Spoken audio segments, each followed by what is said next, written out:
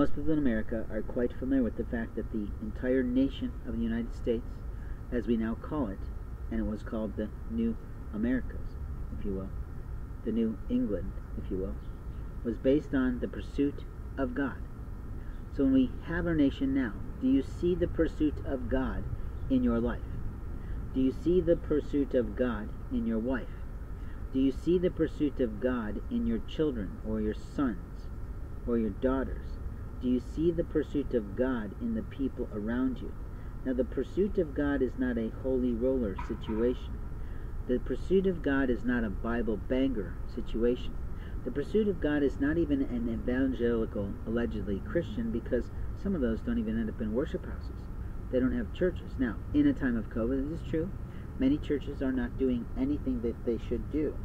But what I can tell you is that God is pissed at the world because, once again, we've got an epidemic, as we've had many times throughout the history of mankind. What I can also tell you is that people do piss off God.